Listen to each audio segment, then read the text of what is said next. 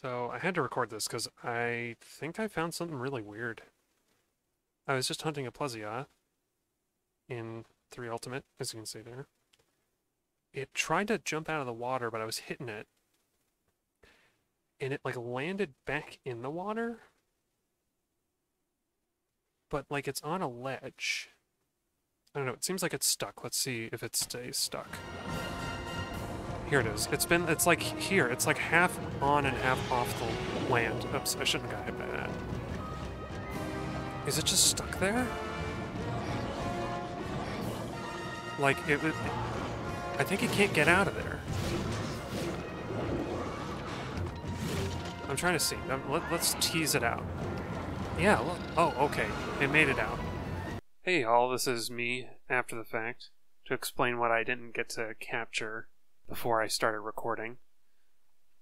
What happened is, Plesioth jumped where it normally does when it jumps out of the water, and it landed like here, on the ledge, as if it was trying to land on the surface, but it landed like back in the water.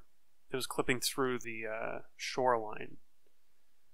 And then it was started to do its normal underwater attacks. It was underwater animations, and it seemed to be stuck in this region here that I've highlighted. Like, it couldn't go anywhere else. I only caught the tail end of that in the video, but yeah, this is a weird glitch. I don't know how to reproduce it, but I would love to do so if I can. And I've decided from here on out I'm going to just make sure I record every time that I hunt a Plesioth in the deserted islands or the Moga Woods, just in case something like this happens again. Probably won't, but that's what this video is for.